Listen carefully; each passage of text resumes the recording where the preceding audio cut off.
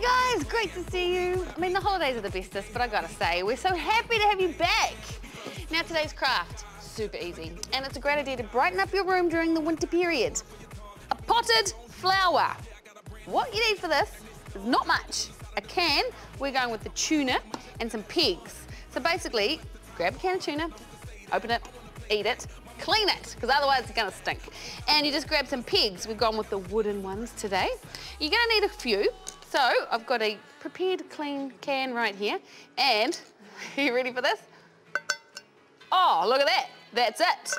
And you just go around the entire can. I told you it was easy, and it really is. So you get the idea. From there, you get this. We've put some soil in there, and we've put in a plant. Now, if you're not too keen on plants, there's another option. You can put in a candle. And another option that we thought of was fluoro pigs. That would look cool, except I don't have many, so you have to imagine that one.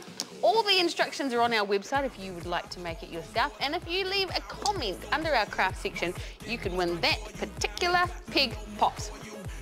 Right, time now for the all-new SpongeBob SquarePants, so I hope you enjoy it. Here we go.